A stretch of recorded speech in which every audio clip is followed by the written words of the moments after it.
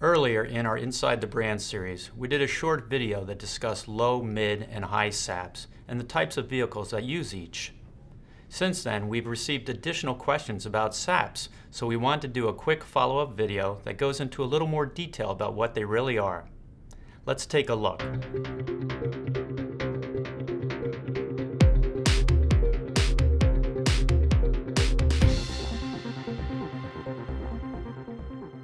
Hello again, I'm Mark Malone, the Pentosin Brand Director for CRP Automotive. SAPs, or sulfated ash, phosphorus, and sulfur are a component of European synthetic motor oil's additive content. Sulfated ash is a byproduct of the burning additives that help oil cleanliness and protect against soot.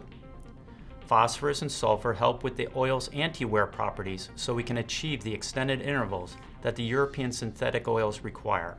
SAPs can cause challenges with diesel particulate filters and catalysts, so low SAPs are used in diesel synthetic motor oils. CRP offers the three ranges of SAPs: low, mid, and high. Our 5W30 SP3 is a newly formulated high-performance engine oil that provides extended oil drain intervals in modern engines. Using state-of-the-art additive technology and synthetic-based oils, a low SAPs oil, low ash generating oil, was blended in a way that preserves the catalyst and environment while maintaining outstanding engine performance. Our 5W40 HP2 is a mid-SAPs synthetic motor oil formulation, with OE approvals for Audi, Volkswagen, BMW, Mercedes, and Porsche. It was designed for all-year use. This new formulation allows for longer changing intervals, and it preserves the catalyst while maintaining outstanding engine performance. Our 5W30 HP formulation includes high SAPs and is geared towards the more traditional European car market that require these synthetic motor oils.